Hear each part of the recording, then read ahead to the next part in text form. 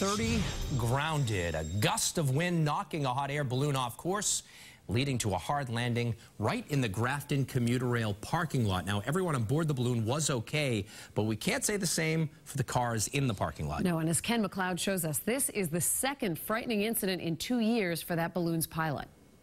He said the weather fooled him. The A-Bears spoke to the balloon's pilot just moments after they watched him crash land in Grafton's commuter rail lot and scrambled over to help. It didn't look windy at all. It was not windy, but he said there was a lot of downdrafts and he just couldn't get up. Indeed, pilot Daryl Young had just taken off from neighboring Shrewsbury with a half-dozen passengers on board when trouble hit.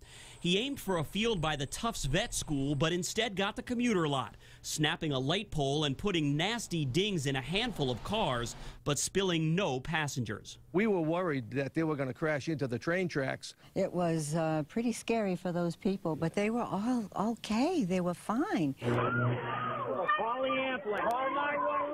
Thing is, investigators are likely to have an array of stern questions for the veteran pilot and his damn Yankee balloons. This was Young just last year, hitting some power lines in Clinton, a mishap that seriously injured 3 of his passengers. So it's not always a foolproof process. Fortunately, today's mishap ended with riders taking a group photo alongside their downed balloon. And the guys were taking it kind of casually. They were saying, what a bunch of great stories we've got. The ladies, he says, were not as amused, especially the one who had booked the flight for her birthday. Commuters who get off the train to find their cars messed up aren't likely to be happy either. In Grafton, Ken MacLeod, WBZ News. Now, Young is a former